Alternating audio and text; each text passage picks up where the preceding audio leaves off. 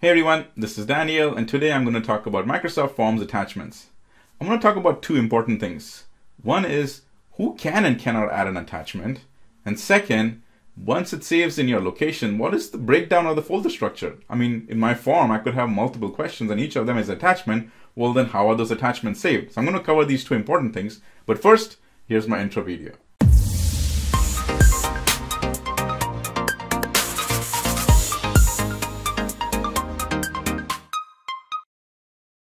So about the two ways that I talked about, this is exactly what it is. One is there's only two ways it can be done. One is people in your organizations can fill out the form, and then people outside. But when it comes to external users, they do not have the option to add an attachment, and that's just the way it is.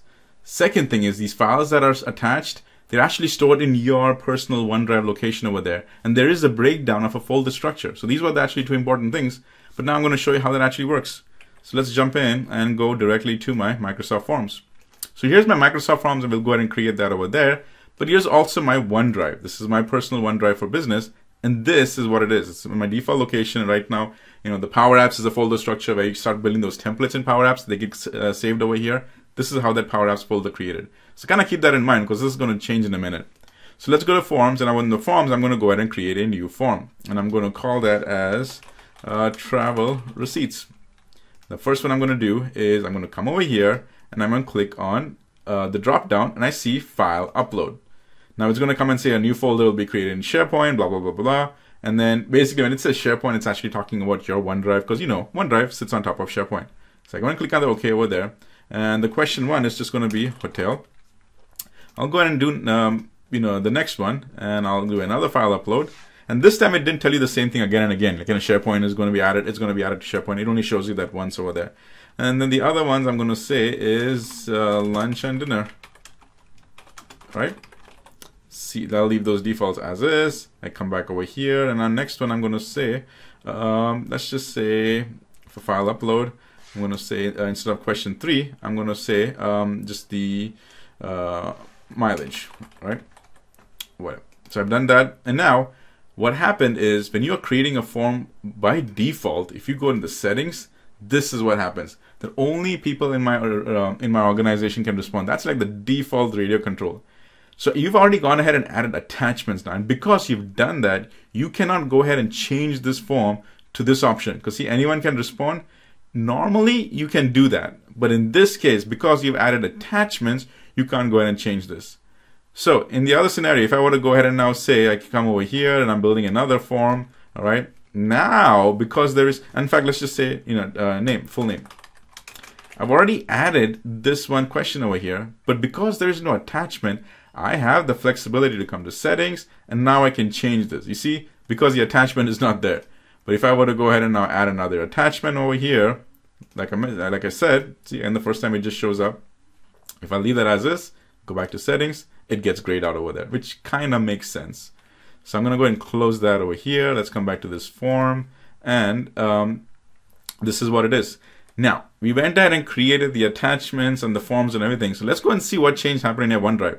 So when I come to OneDrive, a apps folder was created. Because I was really expecting a Microsoft form. So what is this apps? So when I click on the apps folder, inside that is Microsoft Forms. So I kind of like this folder structure that they've already created because they've given the flexibility that, hey, there might be other multiple apps, and I'm going to create a general folder called apps, and then that apps is going to be Microsoft Forms. But I wonder what's inside Microsoft Forms. Well, let's go take a look. So I click on Microsoft Forms, and now there's actually two. So the travel receipts one was the one that I just created, but it also went ahead and did the full name one, because remember the full name one, I went ahead and changed it to the attachment later on. So bottom line is, if there is an attachment in your form, it's going to create a folder, and the folder name is going to be the exact same name as your form. So over here, it's called travel receipts. Come back over here, it's called travel receipts.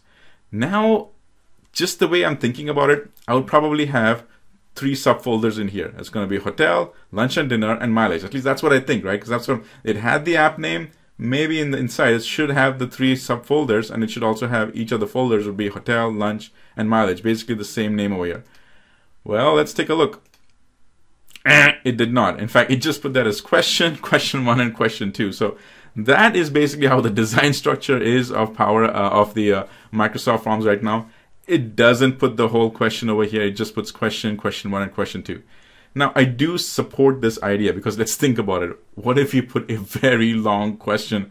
Well, that's going to be a very long name for that folder. So I completely get it. I mean, on the hindsight's always 20/20. I get it. It went ahead and put that in over here, and it's just question 1, question 2. So I kind of understand, but I want you to already know this ahead of time, is that in your OneDrive for Business, there's a new form created called apps. Inside apps, there's forms.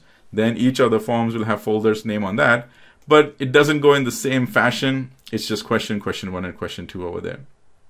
Now, I want to end by saying that you do have options to relocate the files, because right now it's in OneDrive, and you have options to relocate them to, say, a SharePoint.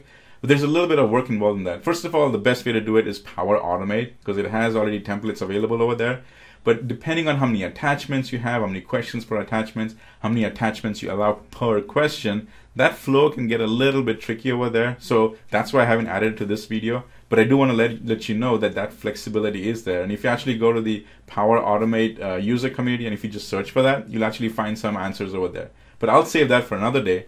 So hopefully this was helpful. And as always, keep using Microsoft Forms.